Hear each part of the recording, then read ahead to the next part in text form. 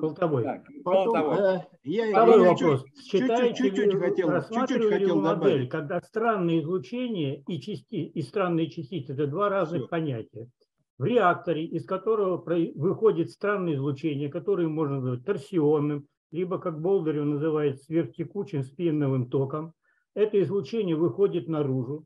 В среде уже воздушной под действием этого излучения происходит спин-ориентация среды, то есть среда приобретает магнитные домены, то есть она уже становится когерентной.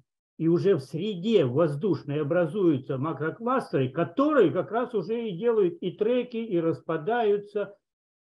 То есть это причина образования странных частиц – это странное излучение, выходящее из реактора. Ну, вопрос. Bob Greenyer. Okay, so in this slide, this is a composite of about 5 or 6 frames from 60 frames per second camera. And there is a slight gap between each frame, which you can see here and here. This is track 1, and as it comes up, it bends round track 2. This is not so interesting for me because they are passing each other in the same frame. But the very interesting one is this one ends here, and this one is already starting to bend round up towards it. And then as this comes round here, it bends that way, and then this one bends back on itself, and this changes the orientation of that. But the most interesting for me is this one here, where when this is at this point, this one has already seen that it's coming in this direction and it's bending around and it's affected by it. So the other point is that we observe these things coming out of what I consider as coherent matter clusters in these multi-layered brass cathodes. So we have gaps between these brass cathodes, and it's all extremely well described on our YouTube channel. Okay, and we have seen these structures split and merge with the divided segments showing the same in-phase structure.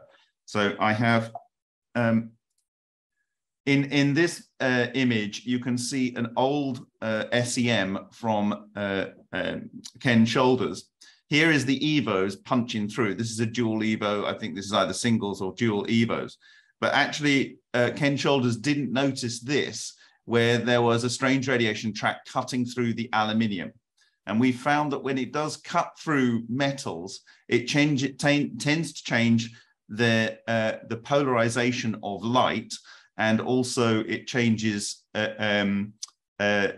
potentially magnetic, but it's polarization of the material. I don't know whether it's reorganizing it, but I showed some reorganization of aluminium. And here, these are these layered brass plates. Here's the anode, and this is the cathode. And I will show you what happens here. And I can just step through it. So it builds up, and then you have an explosive event, and one of these structures comes out of the explosive event.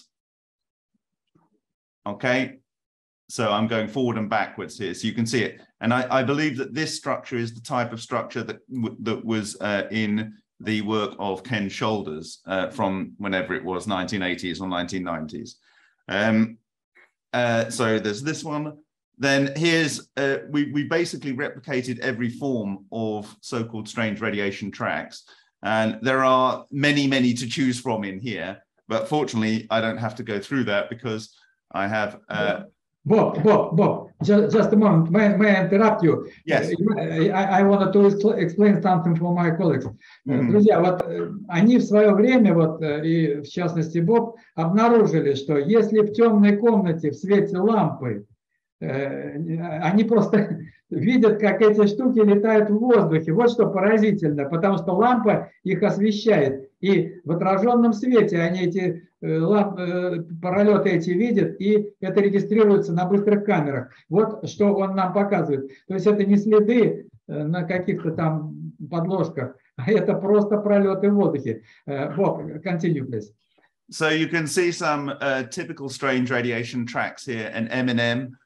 You've got ones orbiting around each other. We have a wide selection of those. And these extreme interactions, I think this is actually two tracks that come together and they form this figure of 8 loop. It's actually not one track that's doing this, it's 2, and they're interacting between the 2. It's a piece of great beauty in my opinion.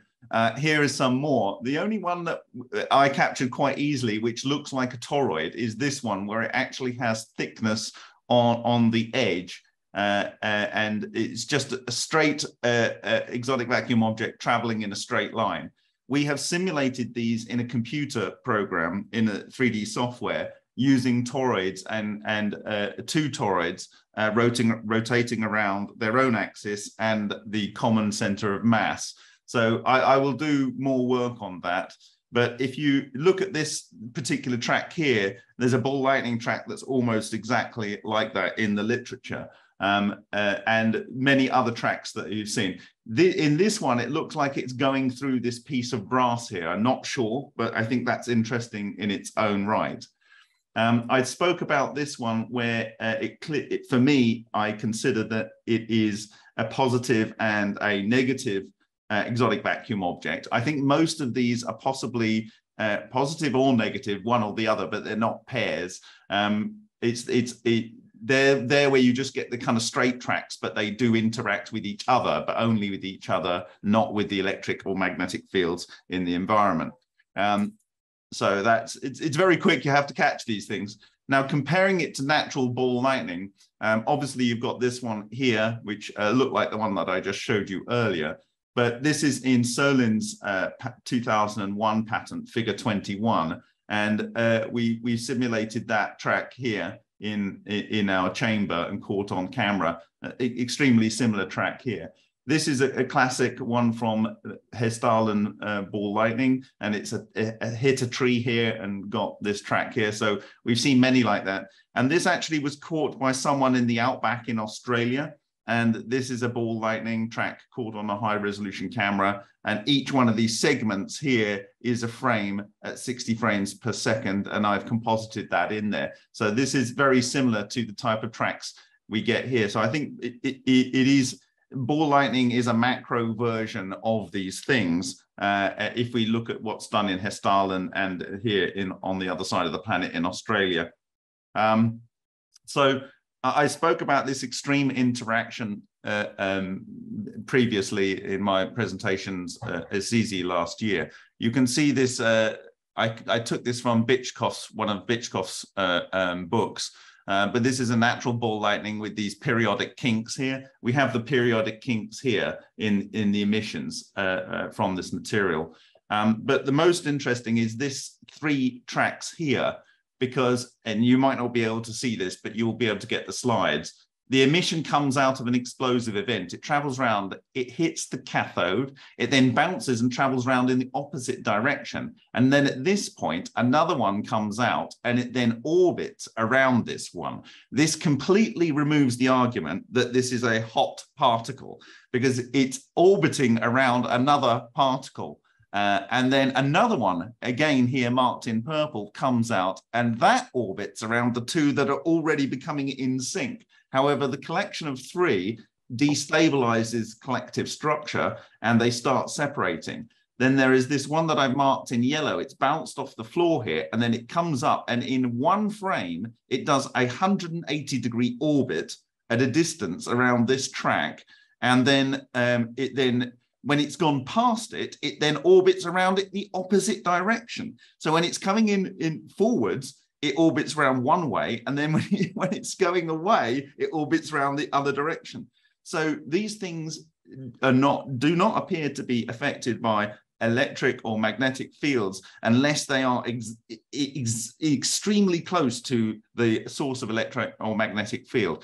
And this comes down to why I believe aluminium is the most suitable material, because it's paramagnetic, unlike the other spin elements of gold, silver, and copper, which are also high conductivity. These are very, very important aspects. But also, it is a single isotope, and it has flexibility like lithium to fuse. So there's a lot of potential energy gain. So when you look at these various components of what actually this strange radiation is doing, then it makes sense why certain elements work and others don't. in this experiment, we can see that we've replicated the tracks of Claude Derval, which was presented by Jean-François Gineste in 2015. This is on whatever material it is, but we have them, and we have these recorded from multiple camera angles, so we can triangulate the type of track that has been made. You can see here how this progresses. It's very quick, but you can see it's coming out. And these are the typical spiral tracks. Again, it's from the area where the coherent matter is formed. This track is made of, I think, 4 segments. And if I go here, I believe this is equivalent to Baranov's track that he got in his bismuth salts experiment. You can see the explosive event of the breakdown of the coherent matter and the coherent matter traveling wave coming out here. And note this is a fair distance here. However, the exposure is 1/60th of a second. So these things aren't traveling at the speed of light. They actually have a measurable speed, which you could probably determine from this particular video. Here's a whole bunch of other ones merged onto a single frame. And then on the end here, this is an example in a cavitation system of Hiroshima-Masa. This is a stainless steel plate, and using a Dynolight Edge 3+, this device here, and using the polarizing filter, you don't see anything unless you turn the polarizing filter around, and you immediately see the track pop out. And it's very satisfying to do that. So this is produced by the yin yang on a cavitator, and we recorded these things coming out of the center of the vortex. And they have various structures, but I believe this is equivalent to the one that I just showed you a little while ago, which is in this is 1, 2, 3. I think there's the 4 frames that I merged together. And we've also caught what I believe is the collapsed wave function of the coherent matter. And in this case, this is, it would appear, a diamond mesh. And I believe that in the center of these gaps, so basically this is pure carbon, but in this braided fashion. In the gap here, I believe that it would be synthesizing helium. Bob, yes. Tell something about the not distances. What would be widths of this line, of these tracks, of this particle on the left side of this this one figure? So yes, for example, this one, yeah. So this is produced in a Vega experiment. Like I say, you can go and see how to do a Vega experiment on our YouTube channel. In this experiment, it's the ones where you see these kind of events going on. And there was copper, and the base here is pure copper and oxygen. But and lying size of this particle. Oh, it's quite large. I can go and find it and come back to you later in this session, and I will show you the approximately. No. I think offhand, this is about each of these braided sessions. They're all 2 microns. So the actual size of the webbing is 2 microns. So I guess if that's 2, that would be 20. There's the repeating pattern here. You've got this repeating pattern that you also see here, and here, and here. Вот это очень похоже на то, что нам показывал только что из шариков этих магнитных чижов. Очень похоже на эту штучку. Continue, please, Bob. But take into account that you are not alone. Some people also would like to say something, but So the end of your speech, please. Okay, so if I can go back to the other presentation which I presented, where are we?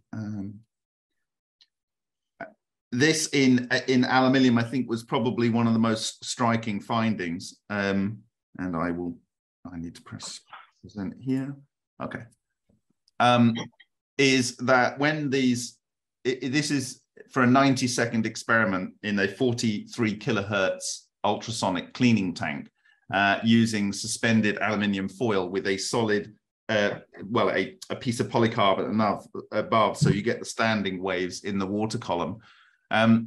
There were these coherent matter traveling waves, as I call them, traveling through the aluminium foil, and instantaneously you can see that this is very similar it's like two things orbiting around each other, but they are instantaneously changing the structure.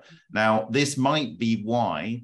Bob, just a moment. Вот я для нашей аудитории говорю, вот смотрите, опять похоже, как будто вот эти шарики этого самого чужого, вот они тут легли на эту поверхность, и вот лежат, вот как будто вот так шариками все это усеяно. Continue, please, Bob. So I think this might be why you are able to see these things with a polarizing filter, because this is actually about 1,000 lines per inch. It's like a polarizing filter.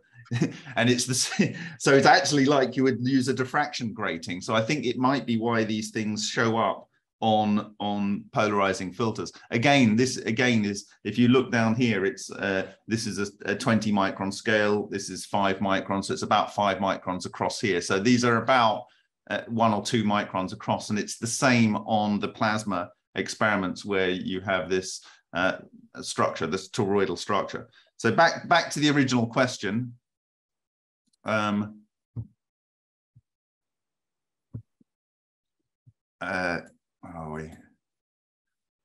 this is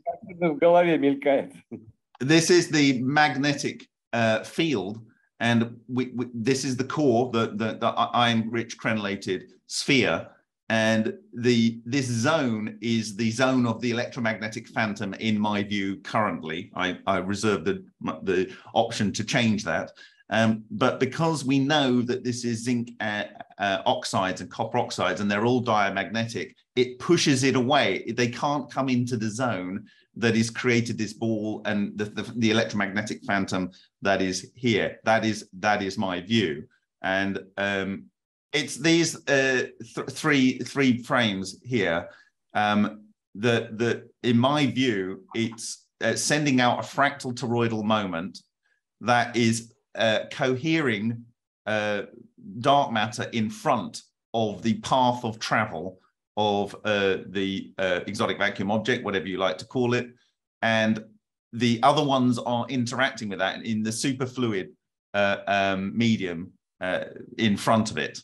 So this is my concept. It's the only thing that I would like other people to give me some idea of what other thing could explain this phenomena, where it only occurs in a very, very tight proximity and relative to the direction of travel of the particles. And this would also explain many of these extreme deviations in tracks that we've observed on X-rays and on other witness materials in the past. So this is really, for me, the single biggest thing that I would like other alternative explanations for, that doesn't involve the superfluid dark matter condensate that we all live in. So that's my question to you based on my observations.